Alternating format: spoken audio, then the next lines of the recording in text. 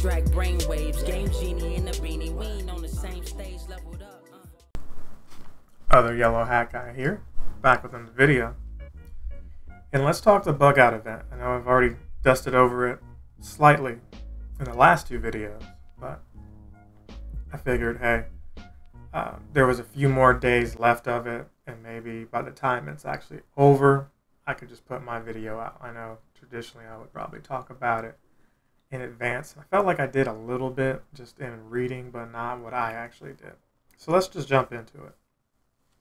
Bug out catch challenge. Okay, so in addition to bugs being everywhere, that being the theme, they tried to get you to come back out and play more like physically. So if you actually did a raid with a group of like 4 more people at a gym, excuse me, and y'all, I guess, successfully winning it may or may not be the requirement, but just doing it, I think a bunch of wormhole or some kind of bugs appeared at the actual gym once it was over with. Yeah, wormhole. That's what I've got in this picture here. So, editor me, go ahead and throw that up there. They wanted you to do a couple things. So, they spread it out. And maybe this is a precedent going forward because we saw this in the Galarian Zigzagoon community today. And that was a list of things they wanted you to complete, like steps 1 through 3, and then a collection of things, right? So, step 1 was catch 25 bug-type Pokemon, walk 2 kilometers, make 15 nice throws, make 10 great throws, make 5 curveball throws, use 10 berries to help catch Pokemon. So that was step 1 out of 3. And then they wanted you to do the collection challenge, which was frustrating because Niantic has this habit of, hey, we'll put like 6 or 7 of them out where you normally are.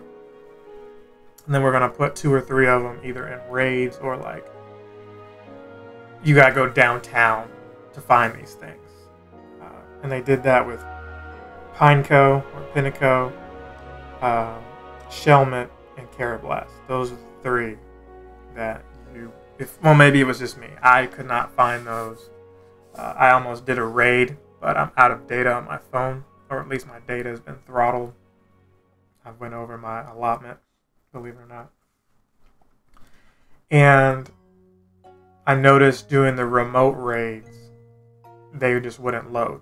The data just wasn't there, and if I stood in the game for a while and maybe waited, maybe it would have just timed out. But if I were to close the game out, swipe out of it, reopen it, it would definitely tell me that I timed out. I saw that on 2 or 3 occasions. So I could only do these local raids. It's a nice little text thing they put there now. Instead of just the green meaning local raid, they actually have it written there because, you know, some people may be confused by that. But hey, it's there. And then the normal pink color, it says remote now. So maybe there's going to be a new type of pass or something to say, hey, there's this other kind of raid now, but we'll see. But that's a nice little change. Nothing major. Not like the, you know, changing of the Pokeballs to stay at what you last used.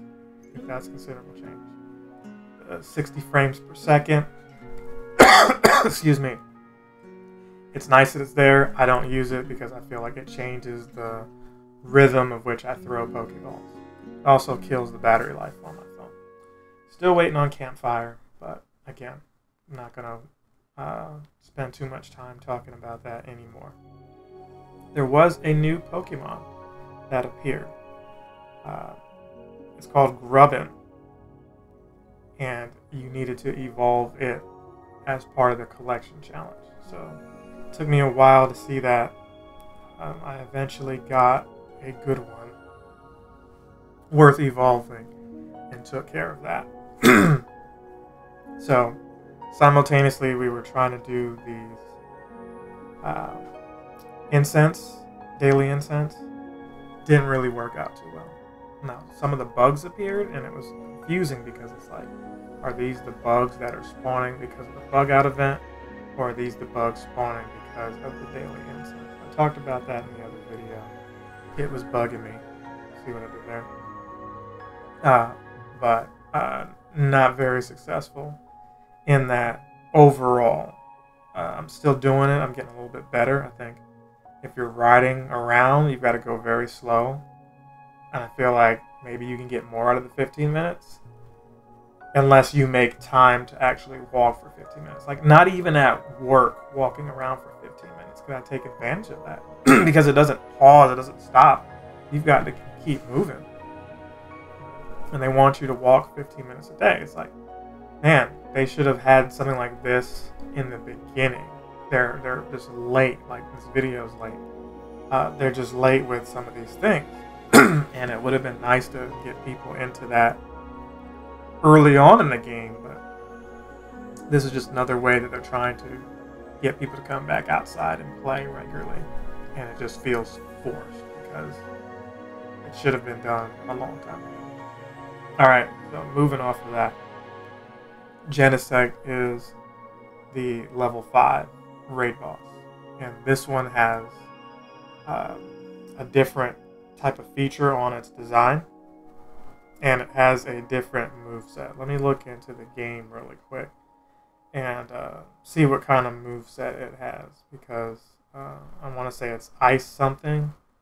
Let's pull up Genesect. This is not the most recent one. It has Techno Blast, which is an ice move, okay? So, no shiny for it. Currently, the only Genesect that can be shiny is the default, the original. So, I think there's like 8 different versions of Genesect, and maybe when they all roll out, we'll finally get the shiny variants. I'll probably re-roll those things out like that. It's normally how they do things. So, unfortunately, that's what we'll have to wait on. So, I did complete the bug out event. In the bug out event, I got a shiny Wurmple, so that was cool. And I completed it simultaneously while doing the Galarian Zigzagoon. So it was a 2-for-1. While it was a little frustrating to have to focus on 2 things, sometimes that works in your benefit. It worked against me because there were Zigzagoons everywhere, but the raids were still there. Of course, there was a Pineco in a raid, and it ended up being I was moving so fast that it ended up having to be a remote raid. The remote raid didn't load because I was out of, actual data. My data was being capped. And I got lucky and my gacha ended up finding a random one somewhere. I didn't even see it. And I was able to complete the challenge. So while in the Galarian Zigzagoon community, I didn't get whatever pose that was. I did get the bug catcher pose for, and I feel like everybody's going to get that. But there is this pose that's got some kind of, superhero kind of pose or something. And I know somebody that I know did the Seattle Community Day somehow. And they were able to probably get that pose and Bugswole, that legendary Pokemon. Not even legendary, Ultra Beast Pokemon that the rest of us are waiting for. So, that was early August, all wrapped up there. These are the things that I was talking about in previous videos, but I really thought that there was going to be more GoFest stuff early. Turns out the GoFest stuff is August 27th, so the end of the month. I feel like the end of the month is when we'll get a chance to encounter these Ultra Beasts. And I could be confused, I could be wrong, but it looks like you might get a chance to encounter all 4 and not just one that's in your region. So it seems like the people who were in those different regions were able to get their regional ones. And maybe the rest of us who already paid for GoFest or who uses ticket to do the bonus day, maybe we get to encounter all of them.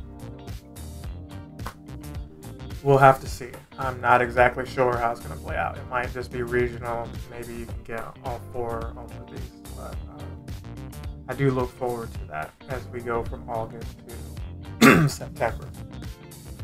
And that just begs the question. We had Galarian Zigzagoon, we had this bug out event.